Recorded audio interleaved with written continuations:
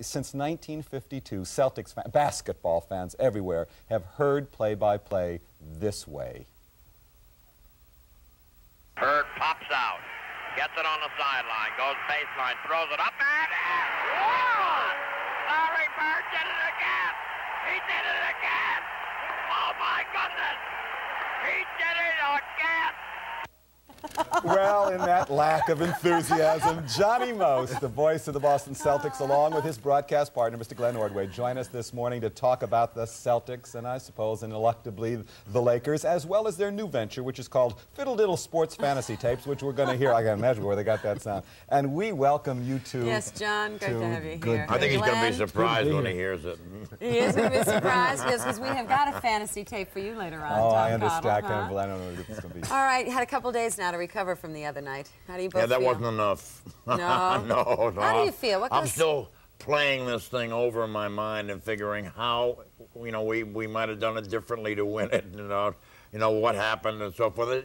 It's something that's going to live with the guys more than with me all summer long, because they don't really feel that there's anybody better than they are. I mean, it's not arrogance. I'm talking about it's self-confidence.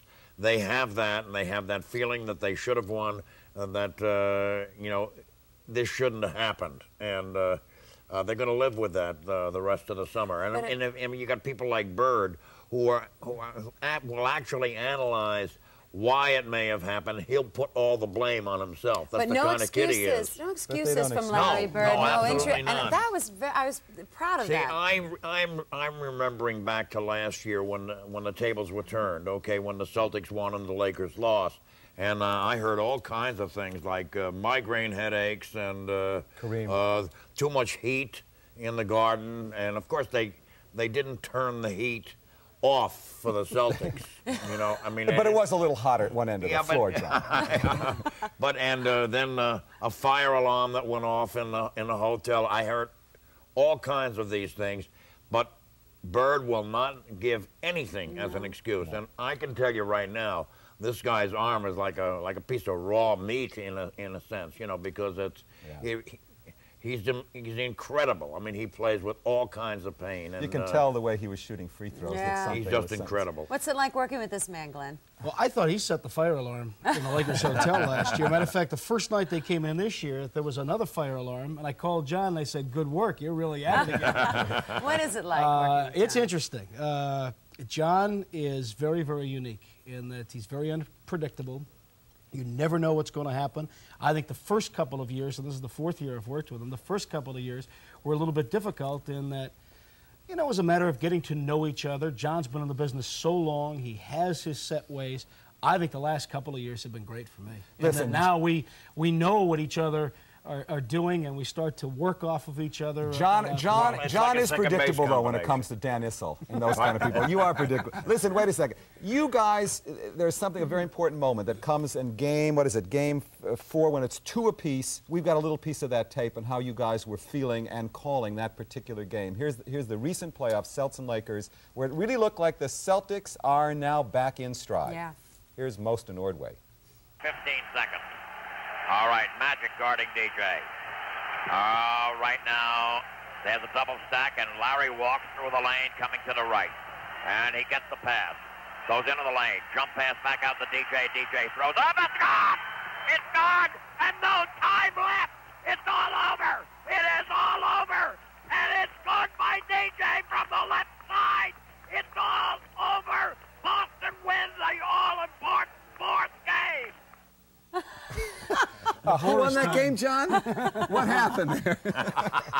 You do get a bit excited, don't you? Just a little bit, just a wee bit excited. But of course, a lot of people have asked me if I do that like meticulously planned, and a trigger goes off, and that's part of a script. It isn't, because our way I've always worked is just let it all hang out. I mean, if you're emotional, be emotional. Yeah. Don't try to stop it.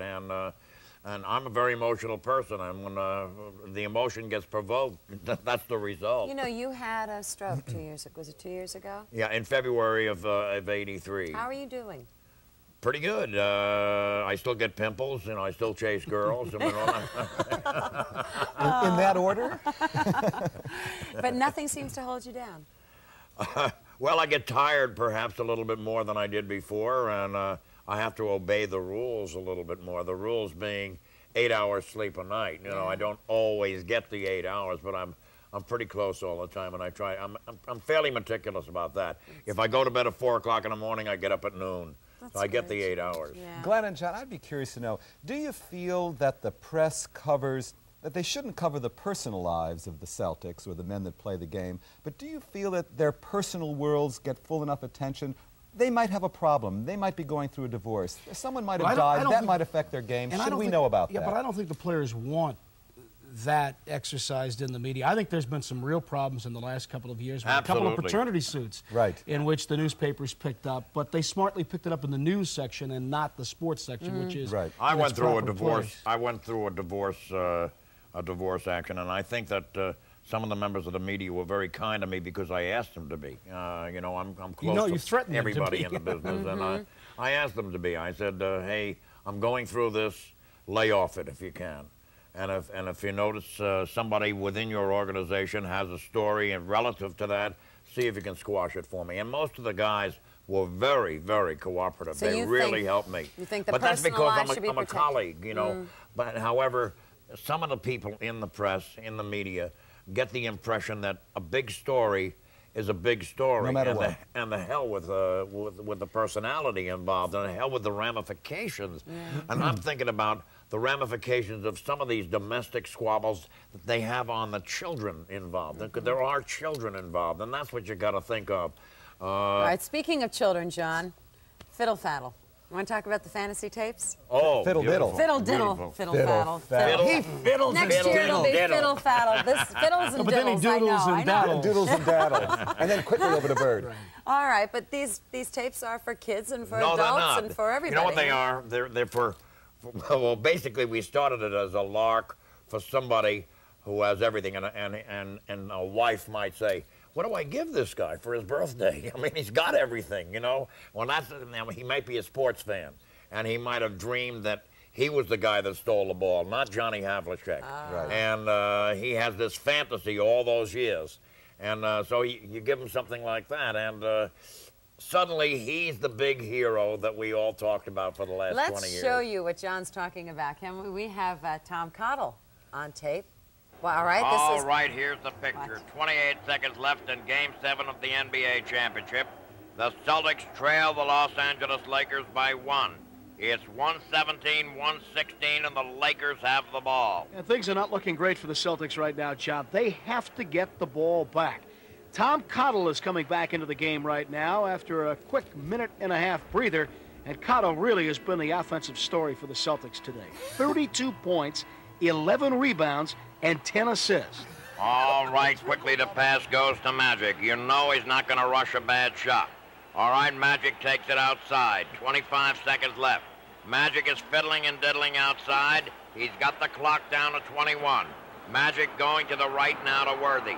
Worthy goes into the lane, throws it up. It's no good. The rebound comes out to Kareem, and Cottle steals it. Cottle just took it down court to Bird. Back to DJ. Over to Cottle. Pump fake.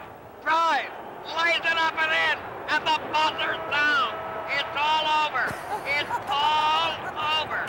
Cottle stole the ball. Then scored at the other end to win it for the Celtics. I don't believe it. A miraculous finish to a spectacular series. The Celtics win the championship. Cottle did it in dramatic fashion. The Celtics do it. That's all? That's all? It doesn't go on?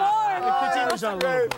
I that's love that. great. They John. normally go about 6 minutes long, but that was an abbreviated. That is Now, how do fantastic. people get these if they want? They can call a phone number, 826-6999, and they will hear John's dulcet tones doing a small fantasy tape, and then all they have to do is leave a name and phone number and address, and we'll send them out a brochure and a questionnaire, because each one of them is personalized. But it's different. 826-6999. We had one that was absolutely precious that came through.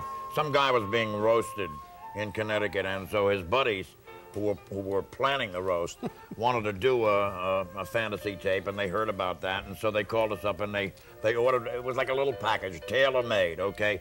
And it was the Colgate Deeks versus the Skidmore somebody or other. And Dolly Parton was playing for Skidmore. Yeah, we have to Thanks, take this John. break. We thank you both for Thank coming. you, Glenn. Thanks Great for to have you here. Good seeing Thanks you. a Good lot. health to both of Thank you. you, Glenn.